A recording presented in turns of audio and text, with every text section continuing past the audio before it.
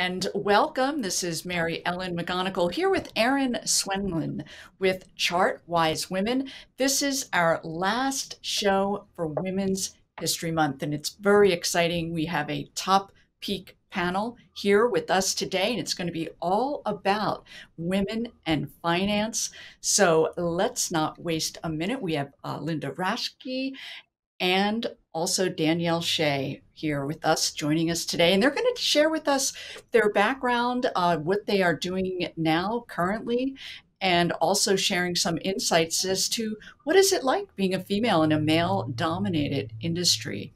So Linda, I'm going to go ahead and let you start, share with us a little bit of background and information as to who you are. Yeah, I actually started on the trading floors back in 1981, so I had a little bit roundabout start, and just kind of morphed there into eventually becoming a CTA and a hedge fund manager. And so I really started on a trading career as opposed to an institutional background. So there's going to be a difference there, I'm sure.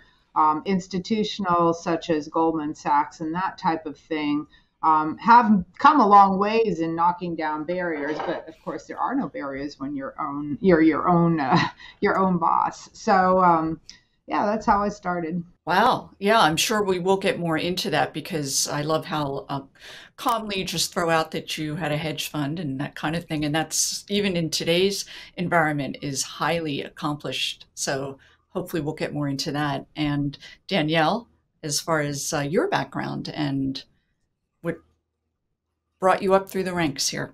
Well, it's actually quite the opposite of that. It was about 10 years ago. I was actually teaching elementary school, and I had just had my son, and I wanted to be able to work from home, make money from home, being a teacher. I mean, it was great and everything, but the money was not that good. And so I had come across John Carter, and I started learning from him online how to trade. And he's talked about you a lot, Linda. He said that he's learned a lot from you over the years. And so I actually got into this completely in a self-made manner. I didn't study finance or economics. My degree was actually in international rights and law. And I got into this just by learning online. And so over time, studied, learned more, and here I am today. Wow. Fantastic. Funny how we wander into careers. Erin, I'll give you a few minutes here to give us some of your highlights. Yes, I feel like I'm kind of a combination between Linda and Danielle. I didn't come up through institutions. I learned a lot of this from my father. And, as he said that I should say, I came into it kind of kicking and screaming. I don't think I agree with that so much, but I started helping him with stuff in high school, calculating the OBV back then with the spreadsheets and a pencil and a calculator.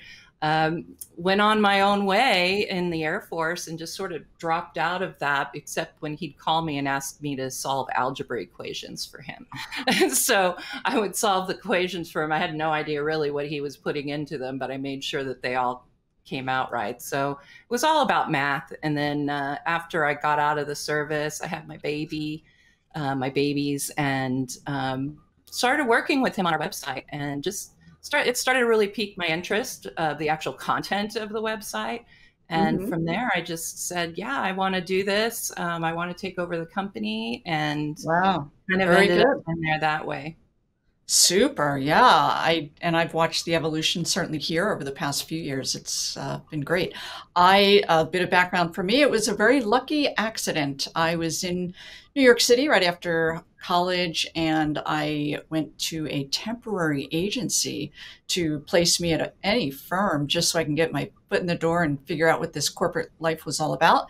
My first position was at Goldman Sachs on their trading floor. I was taking over for a woman who had to have a back operation, and I was low man on the totem pole, but really it was just so super exciting. I knew I had to have this in my life, and I sat next to a woman who mentored me, and the rest, they say, is history. Went on to manage money and so forth.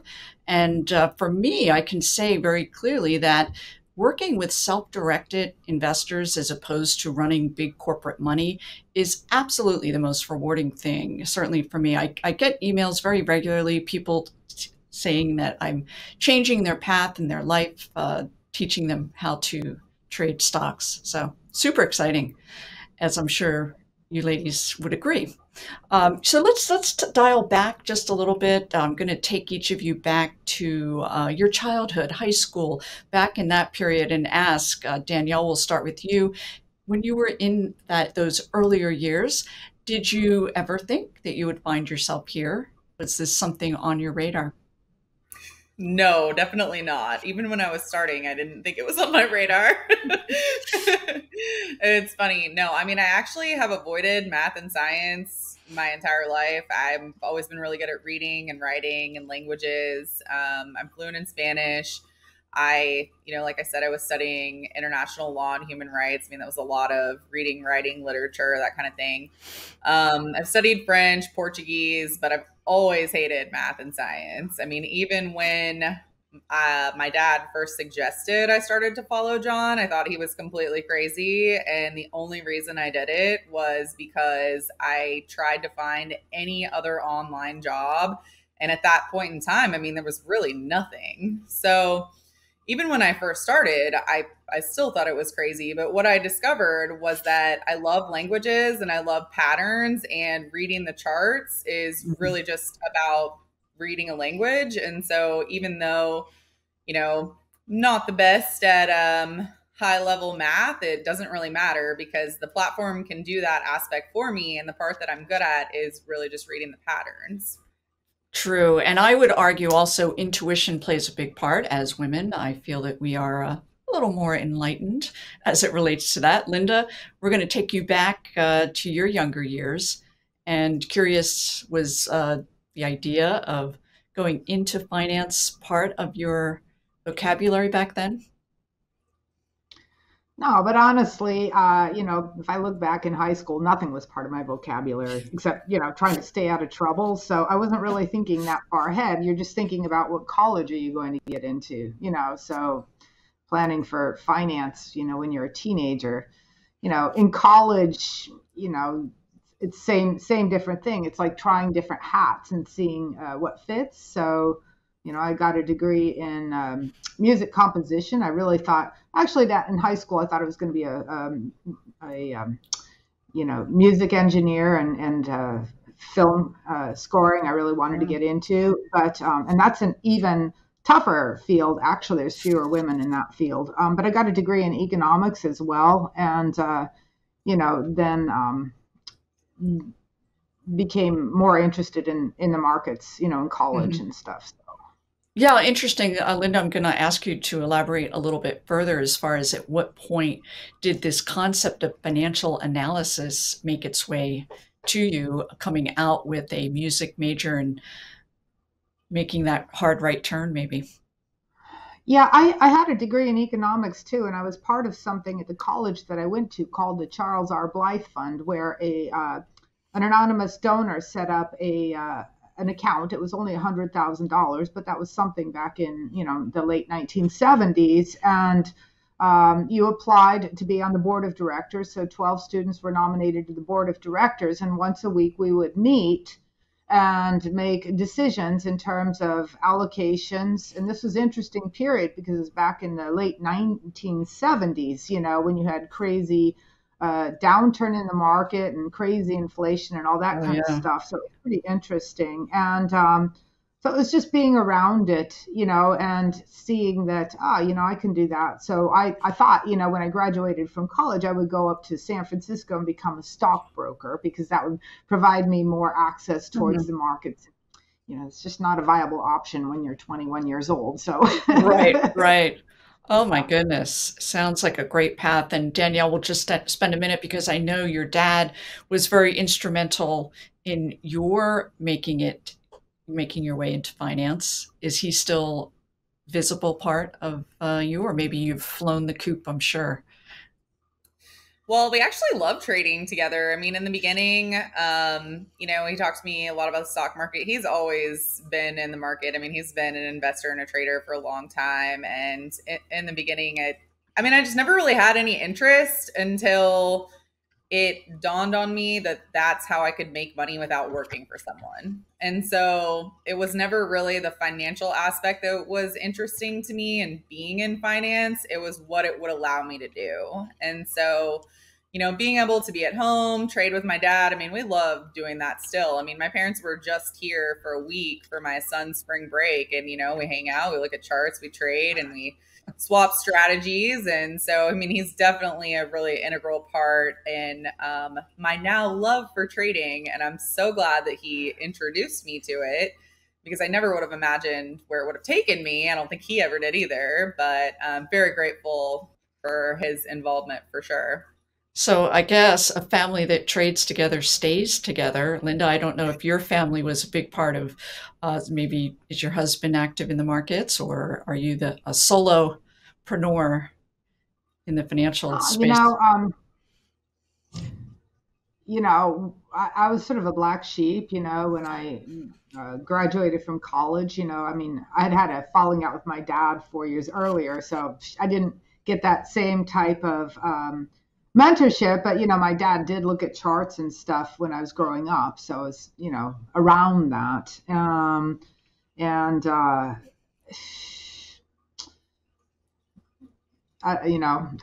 My first husband ended up being a trader from the trading floor, but he ended up being the Mr. Mom, so my career launched, and I became, like I said, a CTA and hedge fund manager and all. And I probably would not have been able to do that and have a kid if there hadn't been one parent being the Mr. Mom. So he did the grocery shopping, the cooking, took the kid to school and all that kind of stuff. And I wore the pants in the family. And that allowed me to accomplish the things that I did.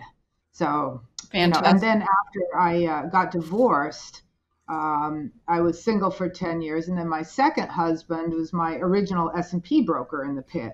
So again, I've always been around, people in the business. So a very limited view on the world there. I'd say you have a type. I would. And yeah. Danielle, I know I'm familiar certainly with your husband. He is with Simpler Trading and a very active part of that company.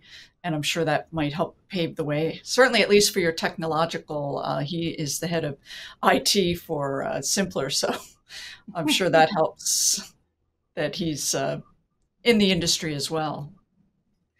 Yes, it definitely helps. And it's funny exactly what you're saying, Linda, because that's what I need, a Mr. Mom. And my husband has, since the work from home, he's been getting, a little bit more transferred into a role of more cooking and cleaning and being around more, which is amazing, because it is difficult as a woman in finance. And before the pandemic, I was going to New York like almost every 3 weeks, every month. And I'm gone for 4 or 5 days and I'm coming back. And it's very difficult having a small child. But being able to have family that supports you. And my husband's really great now. He does run the technology, and he has set up my amazing setup here that you can't see, but maybe I'll post a picture on Twitter or something. But he's always in the background. He's always in his office over there anytime something breaks. And also, he's great to bounce trading ideas against, because, he's worked for Simpler Trading for 10 years. Back when the company was just starting and they were just working out of an apartment building. So, we love bouncing trade ideas off each other. And it's just, especially when you're just in a highly stressful career and you're trying to, raise a family, like it is really important to have, a husband or somebody that's helping support you. And that's thankfully what he does for me. So Yeah, absolutely. And I would agree totally as far as having that support system. For 15 years, I traveled the globe as far away as Iceland. I spent 2 weeks in Europe and a week in New York. And my support system, I would say we had au pairs from Europe, from Sweden, and they would come and stay with us for years. It was just so interesting, certainly for my children to grow up with that, but just really having that safety net makes all the difference. And we know as women, and my partner at the time was a female, and when we went on trips, we packed it back to back to back meetings. We thought we were away from our family. We are going to make every second count so that we can hurry back home and be with our little ones. So let's just take a minute here and talk about, we kind of delved a little bit into what it's like, or what it was like potentially when you were entering into this field as a female. Curious, are you feeling any of the, I would say, pains, or certainly it was a little bit of a ceiling there. Linda, we can start with you as far as, have you seen, in your estimation, any kind of a shift? Certainly, we are seeing more females make it to the top of the proverbial corporate totem pole. I honestly never felt anything that being a woman mattered one bit. If anything, there were slight advantages because, people might go out of their way to help you a little bit more. You're a little bit of a novelty. I never felt discriminated against. There's pros and cons, like with everything. On one hand, you're not part of the boys club that might be sharing information or networking on that degree. On another hand, you had people explain things to you taking a little bit more time than they might for another younger guy, so you just make the best of the situation. And, truly for me, it was always a bottom line business, and I got the feeling that as long as you had something to contribute, even if it's, being invited to speak at international conferences or something like that, I do think that they went out of their way to try and get females equally as well as males, because it makes it interesting. So I can honestly say I've never felt one moment of discrimination. And of course, for me, being a hedge fund manager and stuff, it's all bottom line, and if anything, most of the clients that I dealt with were fund of funds. So they want to have an allocation to different CTAs. I didn't deal with as much individual investors. And so for the fund of fund managers, it looks good on their books if they say, oh, yes, we have, some diversification across the board here, both in styles and, all kinds of different composite profiles. So, it always looks good on their side to have a female. Of course, the performance is everything. You're not going to be there if you don't have the performance. True. I never saw anything. Yeah. And Danielle, I would say as a female, I have seen you certainly on TV, on various shows, and I still feel it's a little bit of a novelty. I happened upon, I cannot recall the name of it, but an online trading, and the comments were just fast and furious as far as how delightful it was to have an intelligent woman speaking about stocks and about the markets. And I'm wondering, have you found anything as it relates to your experience or how you've been treated because you are a female, or maybe not so? Same with similar to Linda. I think that it was very weird for me in the beginning. I was pretty young at the time when I first got into it. And I never really felt any kind of discrimination, from my company. Like, the company that I work at is amazing. All the men are great. They're happy to have me. I've never felt any kind of discrimination from like the producers I work with. They're all awesome. The place where I've had just some weird touch points have just been other people in the world.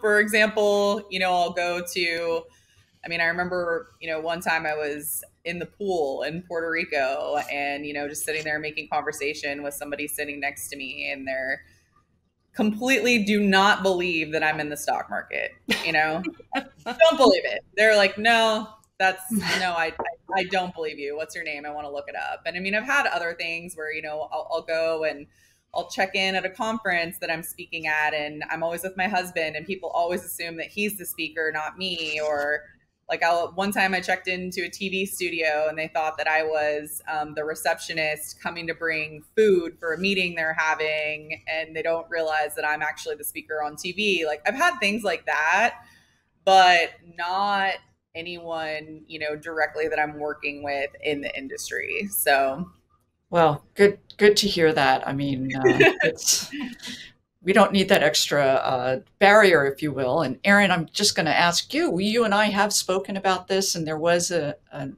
event that we traveled for together, and we were having an evening beverage at the bar, and a similar experience with a gentleman that was just going on and on about stocks. And when we mentioned that we were in the industry, dead silence, disbelief.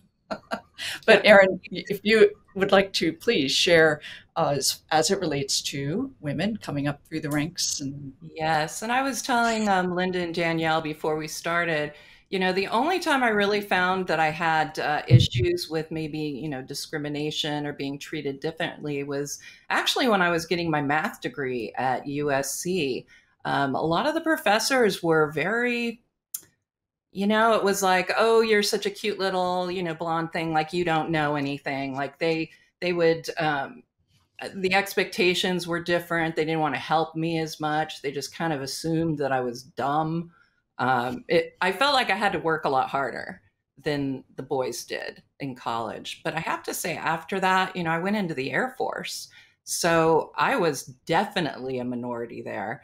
And I never felt really, the only thing I felt was just some odd behavior, and just the flirtations and things like that, just that wouldn't happen, obviously, if I were another male, officer or whatever, but just getting those sort of weird vibes now and then. But, really in this business, I think it's been great. I feel like I've been a novelty at times. I know I was the only female on staff at StockCharts.com for a really long time. So, Until I barged on the scene. That's right. Until we got you in there. Get some more representation. Raise the bar. Yeah. So let's talk a little bit about women and as far as what's taking place now, and we can just maybe spend a minute if anyone, Danielle, we can certainly start with you. If you feel, is there more that can be done? Or I get a sense from you, Linda, that you feel that things are fine. And as long as you produce, there are no barriers. So Danielle, maybe take a minute here and share with us if you have any thoughts on what more can be done for women, or maybe your path was quite smooth and everything is as it should be, maybe. I mean, I don't really feel like there's a barrier necessarily. I mean, I think most people who have a more traditional path, I mean, you go, you get a degree, and just like some of you ladies said, you don't necessarily have problems in that area. I feel like for me, it was more of a mental barrier. I always felt like I'm not good at math. I'm not good at science. How could I do anything in the stock market? I don't understand, that's not something I could do. And I feel like a lot of people who I meet and who I talk to, they resonate with the fact that, I was a teacher, I wasn't doing anything. I was not doing high level mathematics in any way, shape, or form. I was teaching 6th grade. And so when I talk to other women who say, hey, I want to find a way to work from home and I want to invest, but I think it's too difficult. I think that that's kind of a barrier they put on themselves. And that's a barrier that I try to break, because I try to show people that, this is something that you can learn. I learned online, and now, that's what I do. I teach online. I'm on TV all the time. And if I can do it, you can do it, type of thing. But I don't feel like it's, the industry is not welcoming to women, because I have been very welcomed in the industry. Mm-hmm. Yeah, I would agree. And that is wonderful, to be a role model and to pave the way for other women. It really is still something that doesn't come immediately to mind for women. And Linda, I know you have written a very famous book, and other publications out there. Do you find that you get a lot of questions more from women, or that might feel more comfortable with your presence, or maybe it's mixed? No, I don't, honestly. I mean, I get questions, sure. I can answer some, others I can't. But, I've put out a lot of free YouTube videos and content out there. Everything I do is for free. I mean, I've made my money trading, so it's a different field. I don't want to cater to get clients or anything like that, and I just think that, the biggest thing that I see is that people grossly underestimate how long the learning curve takes. At least if you want to make your living trading, okay, profits from trading, have that be your sole source of income, I would say that it's really maybe 5% make it, whether you're male or female. Everybody can have a profitable account and, have a $20,000 account and be up at the end of the year. But to be able to pay your mortgage and buy food and that kind of thing, I mean, maybe 3%. And I think I really have not seen any difference if it's a male or female. All I see is that it's a time commitment that everybody underestimates. The men underestimate it too, so yep. That's my main comment. Yeah, and I agree. I just had a phone call with a client of mine for 2 years now. She's has made it a point to reach out. She took my course 2 years ago, and I was working with her, and it was pretty much the 2-year mark, and she just thanked me profusely and said, I finally feel confident. And I said, it's not spoken of too often, but it does on average, statistically, take about 2 years of steady activity, undergoing trading and really learning. Doesn't mean you can't make your way on your way to that 2-year mark, but I found it very interesting. And Erin, I know you and I have talked about this as well, as far as working with women. And I know you have a live trading room twice a week. Are you finding more women that are joining that trading room? Or? No, I would say that, the makeup of those trading rooms is still, women are quite a minority in there. Maybe 20% are female. I think, Danielle, you made the best point. I think it really is a mental thing. Women, especially, when I grew up, typically you didn't get into the science and math, and, it was all about being at home, being a mom. Obviously I went against that trend when I was very young, but I think that really, when we talk to women, Mary Ellen, I think that's one of the things that is really common is, oh, I don't think I can do this. It's too complicated. And like you said, Danielle, oh, I have to learn math and I'm going to have to do all this stuff and understand equations. And it's not really what it's about. Mm-hmm. Mm-hmm. Yeah, I agree. I think we're going to steer a little away from the women in finance. We've spoken a lot about it. We can end with that. But I just want to get to know you guys a little bit more. Linda, how about outside activities? Do you have hobbies outside of the market that some of us, I'd love to hear about it. I do. I mean, I think everybody has to have a hobby that releases the stress after trading and stuff. I have 4 dressage horses and train, and I have 2 farms. Wow. So I compete down here in Wellington. That's where I live now. And I try to play tennis 4 times a week. I used to be a bodybuilder and work out in the gym, but now my shoulders are too arthritic, so I can't do that anymore. I love gardening. I love plants and, putting my hands in the dirt and stuff. So most of the activities I do, though, are like more, they're not team activities. It's like where I can be by myself and just be, meditative, doing my own thing, sort of therapeutic in that regards. But yeah, I think most people have to do something to physically release as well as get your mind 100% off the markets to recharge those batteries. So that's really important for me. And certainly I would think riding horses, you would need to practice that focus, paying attention and being always on mark. And that's a sport that's always interested me in the sense that you can carry on into later years and still be quite good. I know just from watching the Olympics and so forth, they've had champions that have been in that sport for maybe 4 to 5 different consecutive Olympic. You can't do that in any other sport. So that's very interesting. Danielle, I know you have a very, very active son who keeps you quite busy. And anything else outside of that, roller skating or that you? I mean, mostly I just try to spend time with my family. I mean, it's a very, trading is very mentally all encompassing. And, the reason why I got into it to begin with was so that I could spend more time with my son. I feel like I got away from that, just building my career and everything in the first, especially 5 years. And now at this point, he's 8, almost 9. And so I have tried to set more boundaries and, go to he does baseball and taekwondo. And I coached his soccer team this fall, which was interesting. So I feel like I try to do the working mom thing, and then I try to do the actual mom thing. It's a little difficult sometimes, but I love gardening as well. So I have a huge garden, lots of plants. Wow. And I really like to cook. I'm starting a food blog just for kind of a creative release. So I can't wait to start reading. Gardening, family. Thanks. That's fantastic. You can grow your own herbs and recipe ingredients. That's great. Erin, I know you and that's fantastic. Erin, I know in the past on shows, somehow it's come up that you like bowling.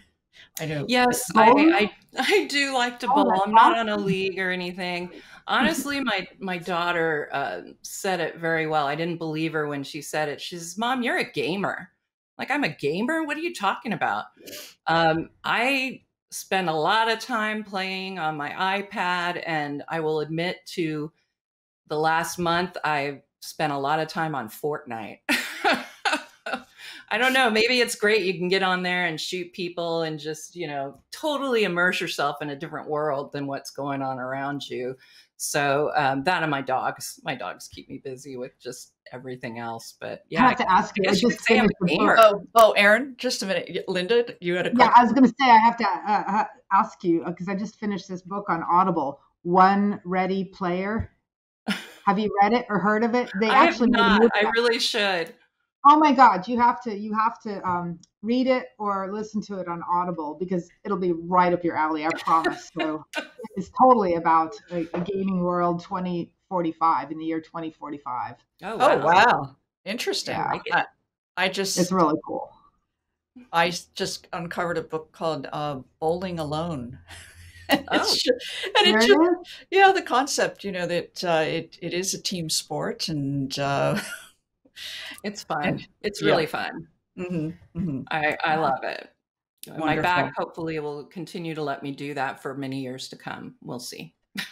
Yeah, I can say I do spend a lot of time with my dogs. They're a big part of my life, 3 walks a day.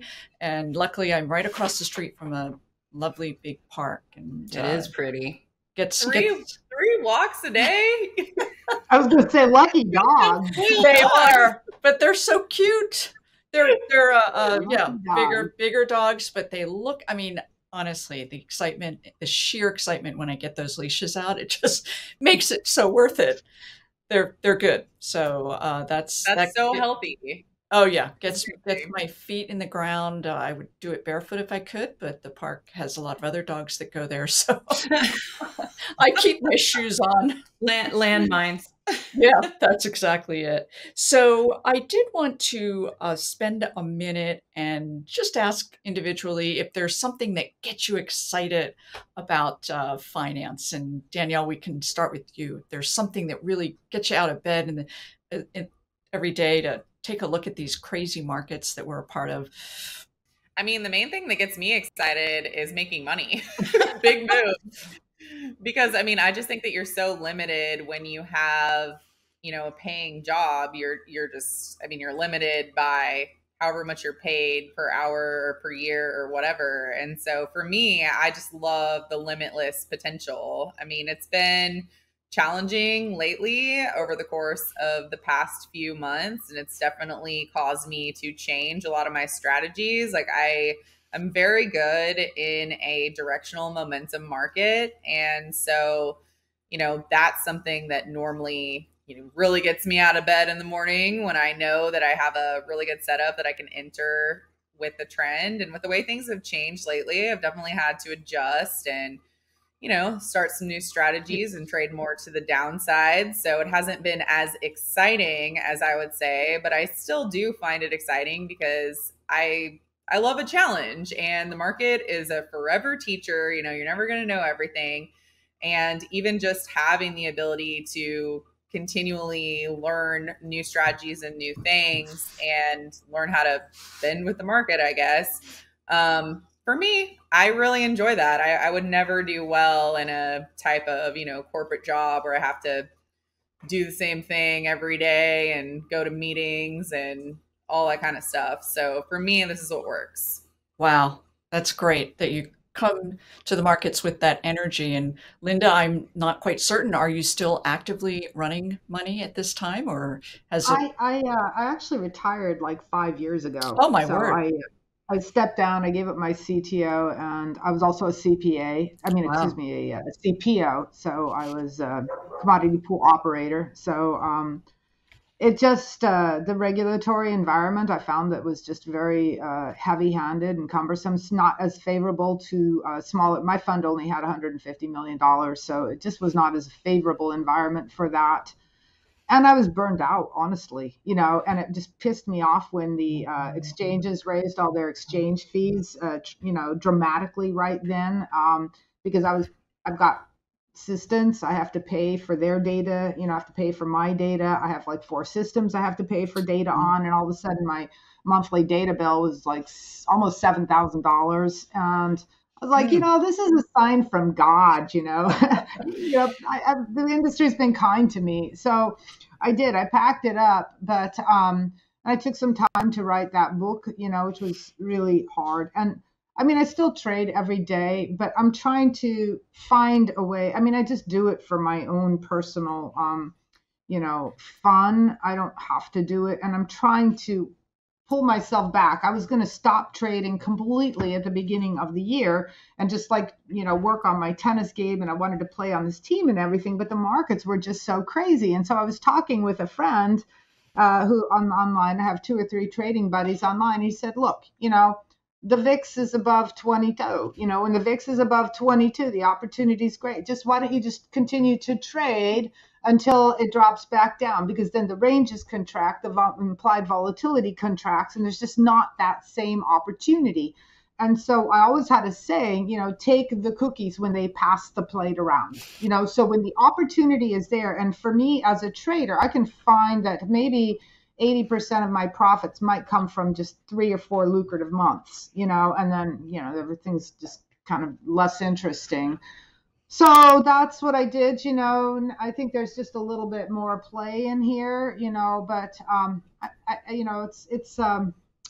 it's also a very marginal feeling having one toe in the water and one toe out of the water, because for me, you talked, Erin, about game playing. Okay, so for me, that's the biggest thrill. I love playing games and I like winning. Okay, so it's not about the money. It doesn't matter if it's playing bridge or anything else. I don't care about the dollars, but I like games that I can win. So I can't win at poker or blackjack or those types of games, So I don't enjoy going to a casino. But my game that I have that I've, developed after all these years, it's a lot of fun because I know, I have something that I can go out there and do it every day.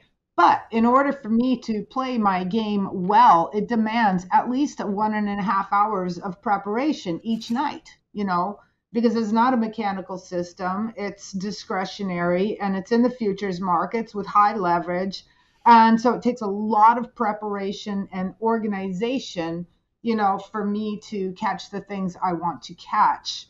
And I sort of resent that, I don't want to be doing those kinds of hours in the evening anymore. And quite frankly, I'm a grandma now, I'm tired at night, so So, I'm just trying to figure it out. I'm like, I like it, so I have to try to make a peace with that. And one of the things to do is like you schedule vacations, then it forces you to pull away. And that was also something we couldn't do over the last 3 years. So there you go. It does take time. That was wonderful. Really encapsulated really what it takes. And we are going to wrap things up here ever so nicely.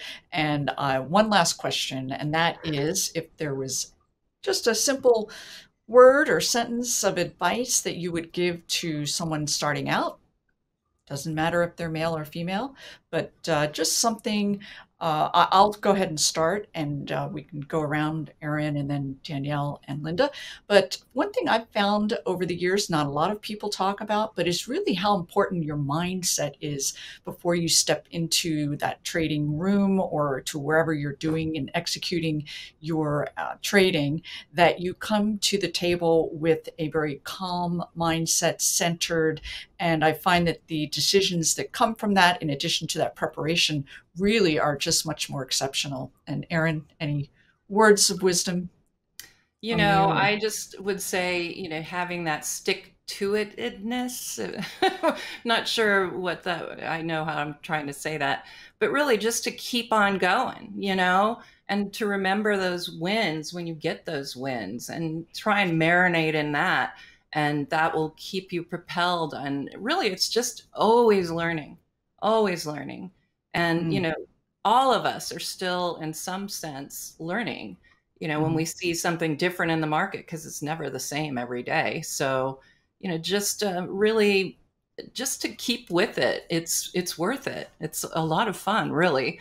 And you don't have to, like you were saying, Danielle, you don't have to come at it from a math background necessarily, like I did, or through an institution like you, or off the trading floor like you, Linda. I mean, it's you can start from anywhere. This job didn't exist when we were younger. I mean, I couldn't even conceptualize what I do now.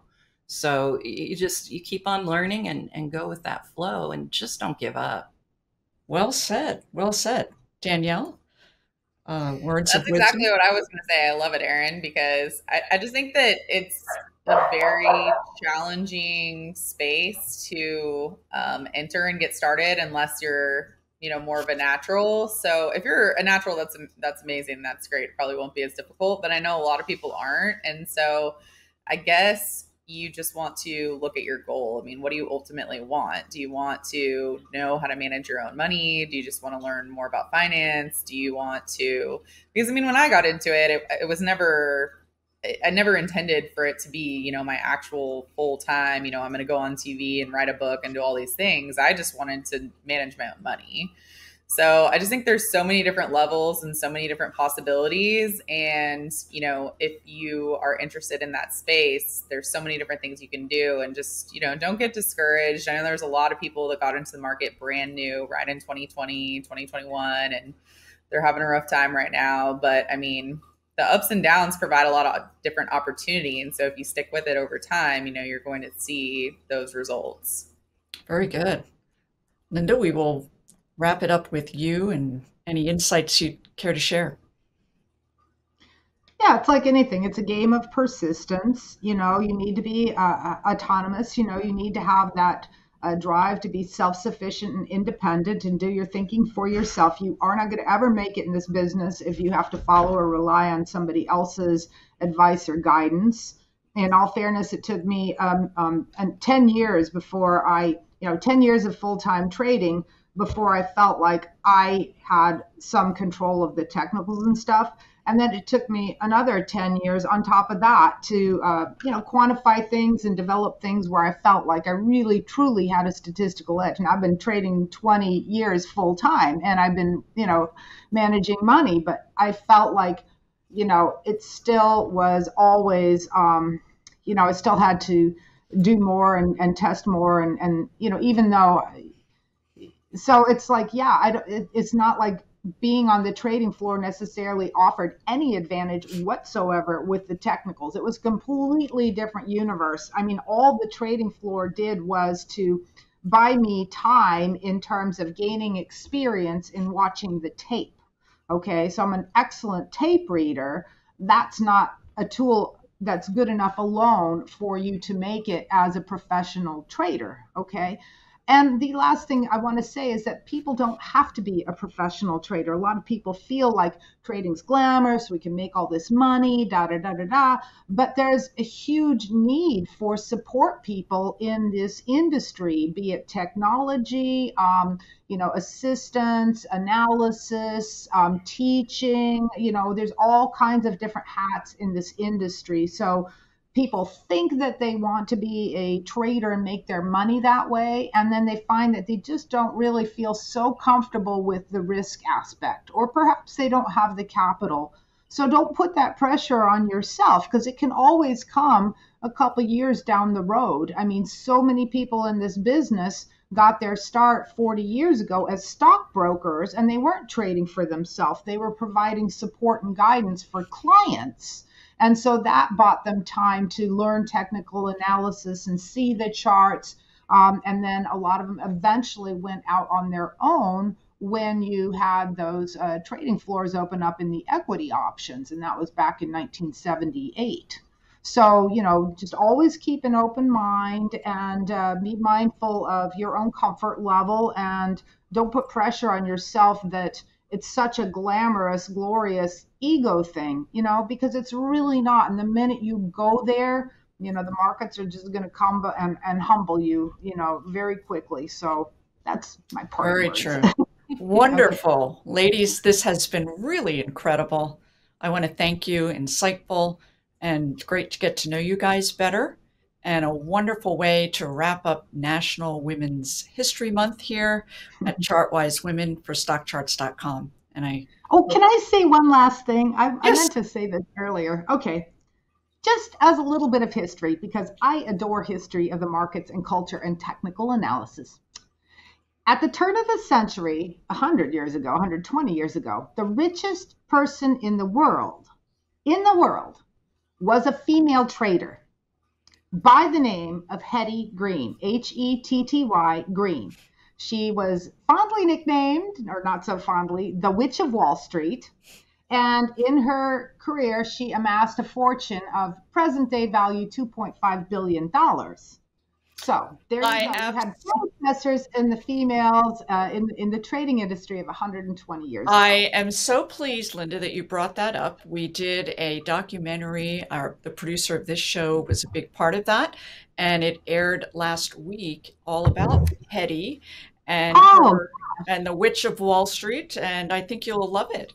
I can't wait to see it. Yeah, it's on StockCharts.com. So great Very stuff. Cool. And ladies, I just want to say thank you again for joining us here at Chartwise Women. Danielle Shay, Linda Raschke, and of course, Erin Swenlin. I think this is an incredible way to end National Women's History Month. Well, Erin, that pretty much wraps it up for Chartwise Women. I am going to be seeing you every week, but of course, we will be sure and make time to see each other outside of this. And maybe we can take a minute and talk about what we do outside of Chartwise Women. For me, it's my Friday afternoon MEM Edge show. So please come on by and watch that. Erin, I know. Yes, I know it's I'm going to be sorry not to see you once a week, but we do keep in touch, and thank goodness we live fairly close to each other. So I do hope we'll be together again. Sure. But yes, I do have the Decision Point show. You can still get your fill of Erin Swenlin on Mondays. The Decision Point show airs at 7 p.m. Eastern.